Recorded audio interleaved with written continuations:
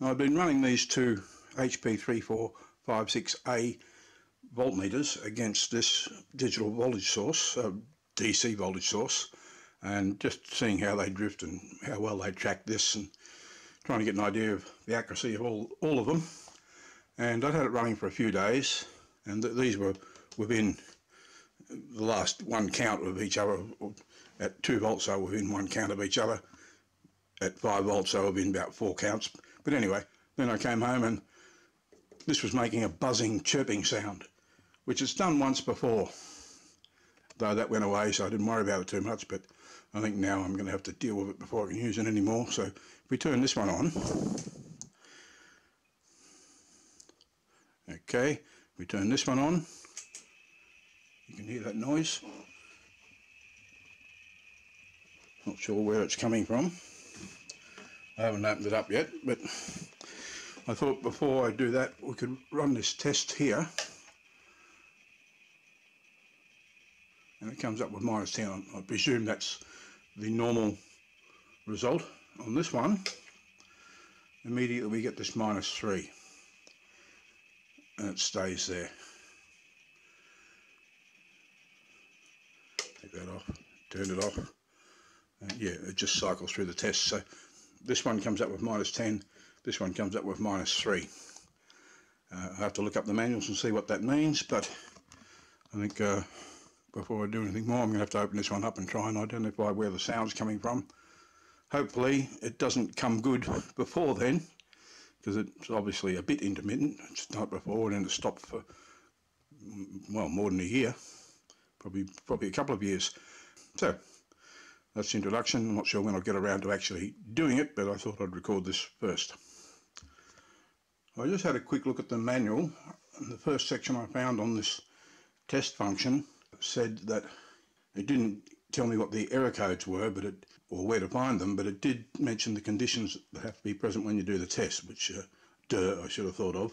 Naturally, the test will require some known specified state of the external connections, and that happens to be nothing connected, and the guard switch has to be in the in position. So let's try those tests again. The one that works, turn it on, press test, and it should give 100 if everything's okay. That doesn't look like 100, does it? Maybe I misread it, but I thought it said you should get a code of 100, but that looks like it's not finding a fault, or it's stuck somewhere. Turn that off and try the other one.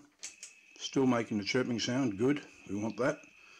Test, straight to the 3, even with the specified connections. Well, take that out, that was just the ground, so it made no difference. Still saying 3. Okay, so we've got 10 or nothing, but not 100 like it says in the manual. I'll have to look into that, but I'm still assuming this one hasn't got an issue. And 3 for this one with the chirping problem.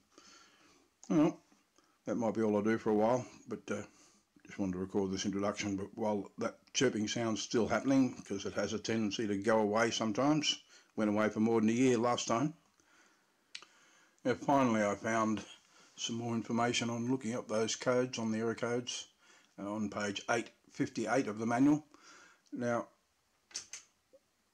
when you run this test, if there is an error, it outputs it on the display and on the HPIB interface. And if there's no error, it outputs 100, but only on the HPIB. That's why it's not showing here.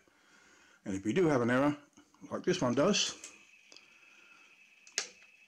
it shows a negative number there. Don't like that noise. It sounds like a relay buzzing badly. Now after it displays all the digits on like that, when I let go, it does apparently 12 different tests. The first 3 are digital, and the rest are analog. So we're in the digital lot, test number 3, which has to do with the isolation logic between the in guard and the out guard sections of the meter. So I've got a rough idea where to look. That's probably all I'll worry about for now, until I get around to opening this up. I should replace all the power supply capacitors in both of them, and also in the other two similar meters, the HP3455s, one of which is dead. I've done a video on that, haven't done any work on trying to fix it. But yeah, I should work out what capacitors I need and order it for all 4 meters. Okay, that'll do for now. Right, it's been about a bit over 2 months since I've recorded the previous bit, till I got around to setting this up, taking the covers off and having a look inside. So there's the top covers off, plus these internal covers, and there's another one on the other side. And I've made these blocks that makes it a lot less likely to be knocked over, and I'll probably take these screws out and get some pins so that I can have different adjustments for devices that have different heights, but it seems pretty useful for avoiding things falling over. And you can get to both sides. So to identify where that noise is, I'll turn it on, and it's coming from around there, and there's 3 little relays, or 2 little ones and 1 large one. And I've tried listening through tubes, I've tried using solid things like a screwdriver up to my ear, touching these things, and I can't discriminate against which one is causing the noise, but from the racket I'm thinking it must be the big one, but we'll find out. So I'll turn that off because I don't like it doing that. But I thought, let's just take a moment to admire the beauty of the engineering of these things. Yeah, so I'll just do a brief description of how these things are laid out. Like most bench multimeters, it has 2 separate electrically isolated sections called the outguard and the inguard. The outguard controls the front panel. It has the external interface for the HPIB, and it's pretty much at frame ground potential. The 0 volts in the outguard is connected to the frame ground, and that's also mostly digital. Then there's the in-guard section, which is mostly analog, and it's electrically isolated. In fact, it lives in a shielded case. And see, there's these 2, there's this internal case here, and that's electrically isolated from the outside frame, and it has covers, and there's another cover on the other side, so that it's all shielded and it can operate at non-ground potential. This whole internal frame for the in-guard section is connected to the guard terminal, and that guard terminal can be up to 500 volts from the earthed frame ground, and there can be up to 350 volts between the guard terminal and the low analog input, and you can have up to 1000 volts between low and high inputs, so nearly 1800 volts between that and frame ground. The 2 sections communicate with each other via these pulse transformers. There's little ferrite cores with a primary wound on them, and the secondaries are just a single turn. There's a clock and a data from this one to send signals to here, and likewise for this one to send signals to there. I also have separate power supplies. The outguard just needs 5 volts, so there's the filter capacitor for it. There's supposed to be 4 diodes up there for the bridge rectifier, but they're not fitted. And it looks like a centre tapped power supply with just 2 diodes in there bolted to the back panel for a heatsink, and also the regulator is down there. So it's there's been a slight modification since this board was designed. The in-guard, however, needs several power supplies. It's got +5, plus and minus 15, -18, +33, I think that's it. And because this can float, it's in a separate section. There's the power supply for the in-guard there. There are 2 separate secondaries on the transformer, one for the outguard 5 volt supply and another one or more windings that go to the in-guard power supply. And of course, because this can be at such a high voltage difference to ground, it's a special transformer. It has to have very good insulation between those 2 sets of secondaries. and there's also an electrostatic shield between them to stop racket from here or the mains getting into this power supply, or to reduce the racket. Now, removing these protective plates over that area, we can see that the rectifiers that were up here have been replaced by a bridge rectifier there, and there's the 5-volt regulator. It's a LM323K, 5 volts 3 amps, and in earlier revisions that area there had a fan, which obviously wasn't necessary and has been removed, and the diodes were here, and the regulator was mounted on a plate between these two boards here, but there's no plate there now, so yeah, a revision. Now let's have a look at the boards in these two sections. They're named A1, 2, 3, 4 for the outguard, and A10, 20, 30, 40 for the in-guard. The A1 is this board here, which goes to the HPIB or GPIB interface. There's address switches. There's also a couple of BNCs. One's a trigger input to start a measurement, and another one to indicate a measurement's been completed. We've also got duplicate terminals on the back, and the switch at the front selects whether the inputs come from here or the front panel. There's where the fan was. There's bolts for those rectifiers, and there's the LM325K 5-volt regulator for the outguard supply. So yeah, that's A1. Then we've got A2, which is the front panel board, right along there. Then A3, which is called the outguard isolation, up here. There's a filter for the 5-volt supply. And the last one in the outguard is the main controller, A4, here. That's a 6800 microprocessor, 68A00, so it's a 1.5 megahertz version, and it needs a clock generator chip, which I think is that, 6875, and a crystal. Then the in-guard section starts with A10, which is this power supply here. All the caps look okay on that, so maybe I don't have to replace them. We'll check the ripple on the supplies with the oscilloscope. A20 is this big boy here. There's lots of sections. We'll have a look at those in a minute. Then on the other side we have A30. This is A30 here. It's got another microprocessor. That's a 8048, which contains the ROM and RAM, and it's been mass programmed, so it could be a bugger to replace if it fails. And that's the in-guard controller. And A40 is the AC converted, converts AC to true RMS DC for measurement. And yeah, if we look at the analog sections, we've got a few bits of unobtainium. This thing here, there's a couple on the other side, another relay there too, didn't notice that before. And you can see everything's so beautifully done. We've got the gold plating everywhere. There's lots of sections here with air connections to Teflon inserts into the PCB for very high isolation resistance, so that the circuit board's resistance doesn't cause a problem. There's on the A2 board, we can see 2 more bits of unobtainium, and there's the voltage reference using an LM399. Again, we've got air wiring and Teflon inserts in the PCB. These white lines indicate the sections.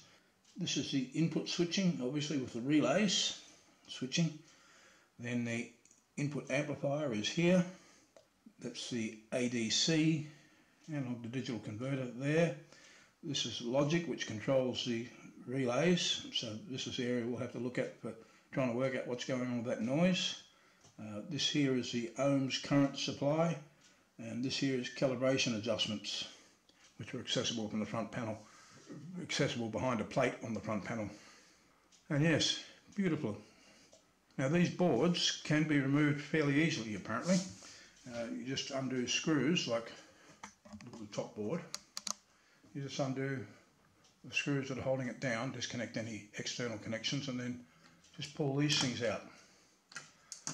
And the board can come off, but most boards only have 2 of those, but the A20 board has 7 of them. So yeah. Alright, that pretty much covers a brief description of this thing and a look at the niceness of it.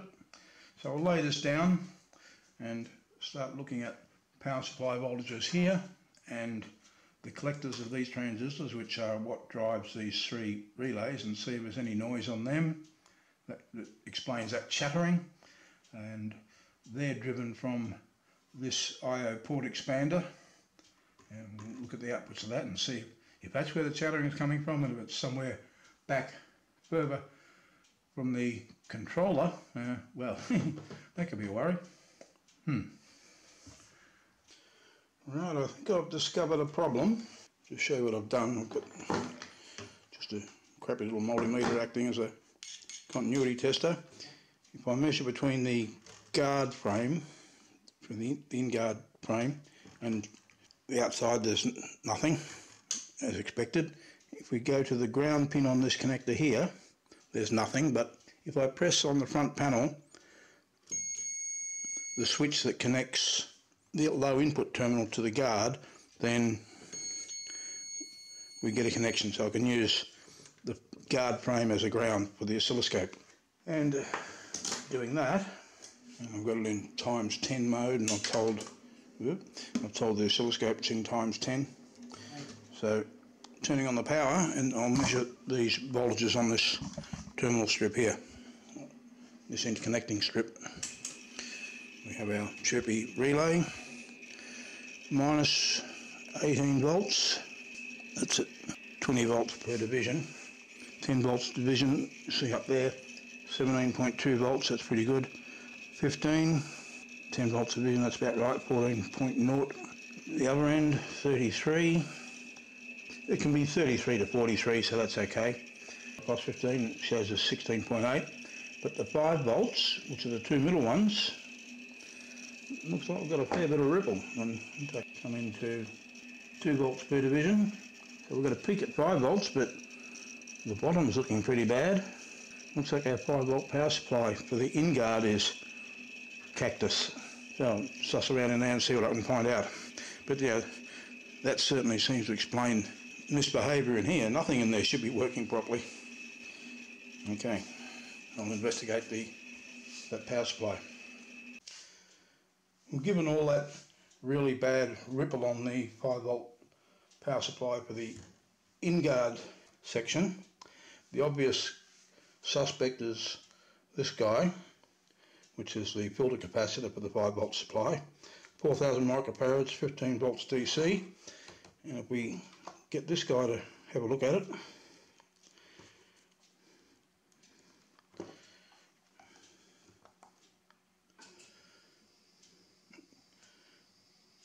not even there, so it's gone open circuit virtually.